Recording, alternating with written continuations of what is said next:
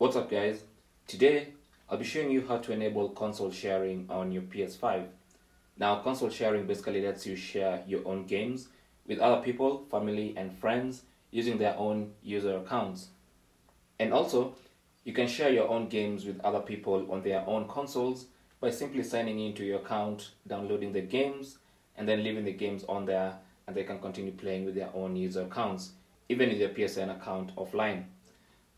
So to do this, simply go to your user account and then go to settings. Under settings, go to users and accounts, select that. And then you want to scroll down to other and then flick right and select console sharing and offline play. And then go ahead and flick right to select enable and then press X on your controller to enable console sharing and offline play. And that's it. It says you've enabled console sharing and offline play on this PS5. There you go. Click OK.